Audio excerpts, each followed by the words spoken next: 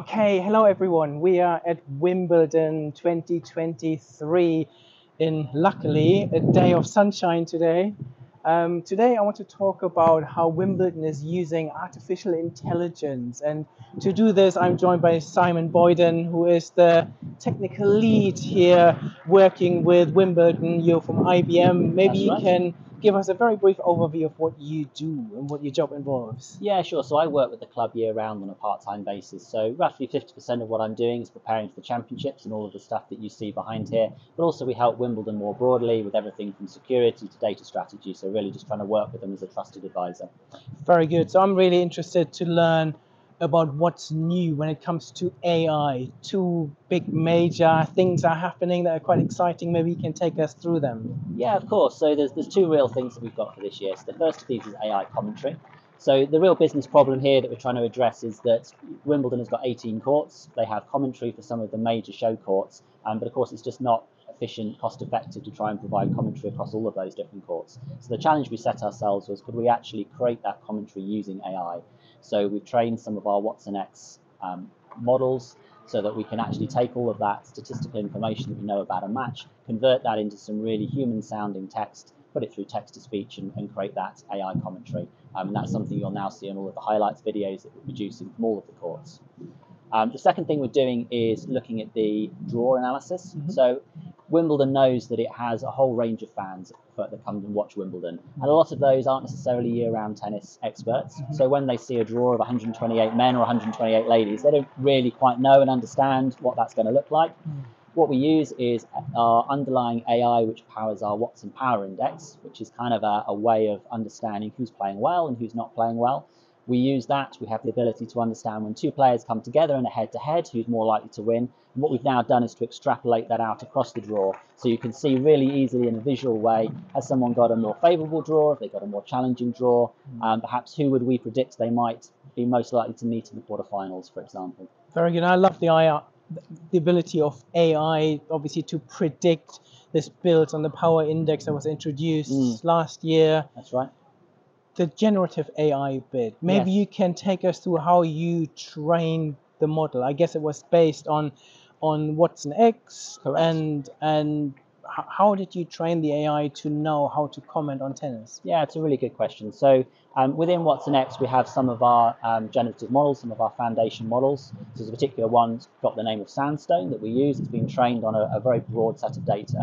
What we needed to do, though, was to take that very broad capability and make it really specific for tennis. So there's two broad things we did. So first of all was we added to that kind of core training set, a lot of tennis-specific data. So we have obviously huge archives of stuff. Also some tennis data from some of our third parties. So first of all, we increased the size of that data set that we used to train the model. And then the second thing we did was to really tune it on the very specific tasks that we had. And really what that involved was some people creating some really good commentary information based on some data. So we were able to show the model, this is what a really good set summary looks like. This is what you should be saying when maybe someone's broken a point. Here's what's really good for an introduction. So that allowed the model to actually understand what good and bad look like. And then the final step of that, of course, is always the tuning. So let's see what the model's producing. Actually, it always produces a number of different options. Let's kind of go, actually, of those 5 options, that was a really good one. And it's that kind of iterative process that lets us kind of build that real capability.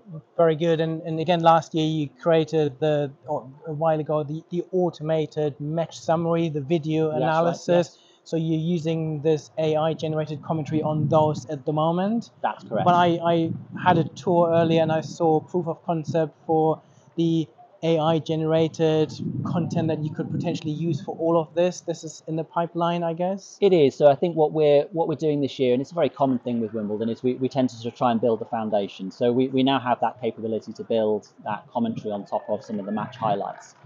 We can see a whole range of different possibilities for this, right?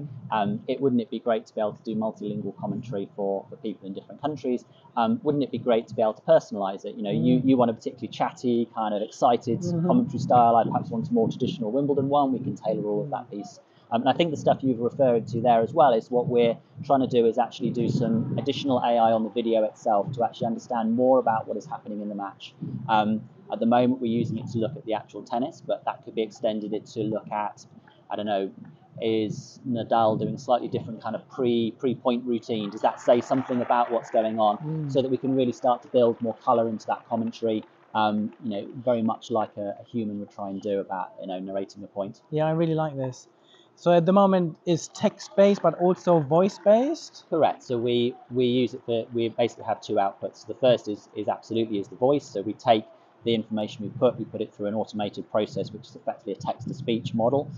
So we have a sort of a lady's voice and a men's voice. The other thing that we do then is add the closed captioning onto the video. So useful for a variety of different use cases. Fascinating. So I'd love to know a bit more for anyone who is watching us or listening to us and might not know how AI has been introduced over the years. What have been some of the major milestones from maybe Hawkeye, machine vision to some of the security use cases? I don't know what. Yeah, I mean, AI now is used in so many different places around what we do. So as you kind of talked about, the AI highlights video we introduced kind of 3 or 4 years ago, this idea of teaching the AI model what was exciting about tennis based on crowd noise, based on player reactions.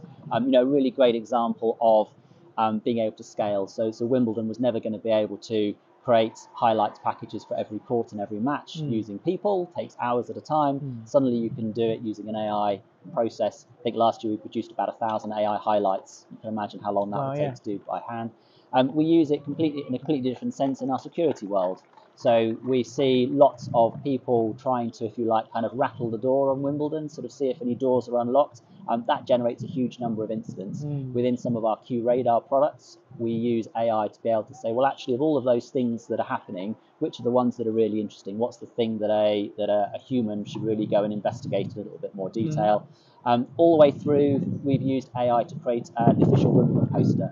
So we got a whole thousands and thousands and thousands of photos from the Wimbledon archive. We taught the AI model to understand what was in those photos. We created one of those kind of mosaic, kind of collage photos, using pictures of umbrellas to make up the umbrella, pictures of centre court to make up centre court. So it's really really fun use of AI as well.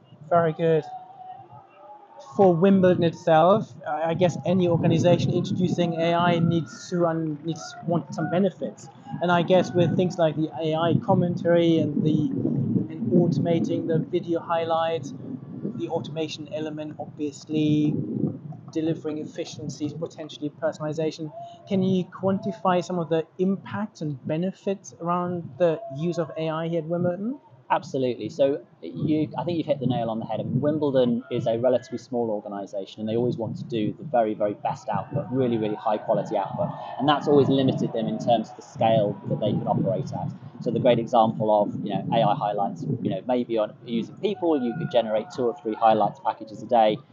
As I said, last year we literally generated 1,000 of them, so much greater scale. But also, what's really interesting as well is you can produce them within minutes of the match. So, for example, if you're a social media editor, you can get a couple of those highlight shots, a couple of minutes after the last ball's been struck, get them straight out on social media, kind of capture the buzz and attention, not 2 hours later once someone's edited them. So I think both the scale, the speed has been super important for Wimbledon. And what have been some of the learning points? What has been difficult in terms of implementing AI here at Wimbledon, and maybe some transferable tips for anyone who's thinking about using AI in their own organization? Yeah, no. So I also work a lot with banking organisations, and I see a lot of parallels between what we do at Wimbledon. And to be honest, it's probably the same challenges that you get on most AI programs. The first of those is all really around the data. So you need to make sure you've got the data that you want. You've got to make sure it's of high quality. You've got to make sure that you've removed any kind of noise out of that data, and you've brought it all into one place. The second thing really then is around the training. You need to be able to define what good looks like, and often that does involve people, right? Sometimes you need people to create a small training set, teach the model what good looks like, what bad looks like, and then I think the third piece then really is all really around bias. So everything we do with Wimbledon and every time we use AI, we're really focused on making sure that what we're doing is free from bias as far as possible.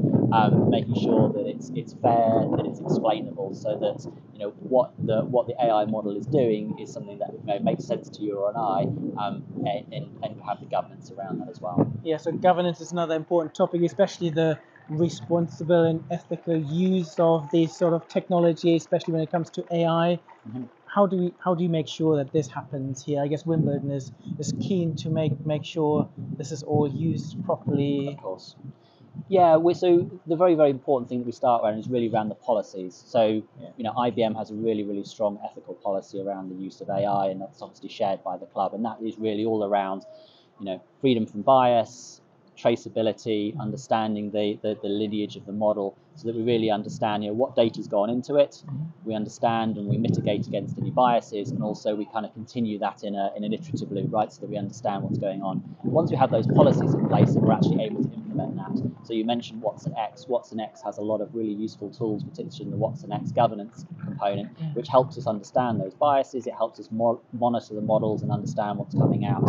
So those things together are really super important in terms of both being clear about what we're trying to achieve, and then actually making sure we're adhering to the policies we've set up. Very good. And what's next? Where do you think this will go? Obviously, we've seen the proof of concept being implemented. This is, I guess, something on the horizon. It is. What else? What is a generative AI that's particularly interesting, maybe for next year, or is there anything else on the horizon? So I think for me, we have these really interesting innovation sessions that we run with the club, and I think we've only really just touched the surface of what we can do around AI commentary, and we very much think about this as kind of a foundation year of building some learnings. We've talked a little bit about things like personalization. We've talked about things like being able to kind of do multilingual. What we would love to be able to do is what we talk about as kind of color commentary. So I guess where our commentary at the moment is quite factual. But you know what it's like if you've got two talking heads talking about a tennis match. It's all about how the players are looking, how they're feeling, how they're performing. We'd love to be able to add some of those elements into the commentary as well. And then finally, you mentioned our use of AI vision. Understanding not just what's happening in the tennis match, but wouldn't it be great that the commentary the AI could automatically tell who's in the royal box and kind of comment on the fact that Roger Federer has just been clapping Andy Murray on centre court in an automated way. And that is definitely within the realms of possibility. Just need to get going on it. Super exciting. As you probably all agree, this is super interesting how AI is actually being implemented here at Wimbledon. Thank you so much, Simon, for your time today. For anyone who ever wants to rewatch or re-listen to this, simply head to my YouTube channel or my podcast, where you can find this one and many other similar and exciting conversations. Thanks, Bernard. Thank you.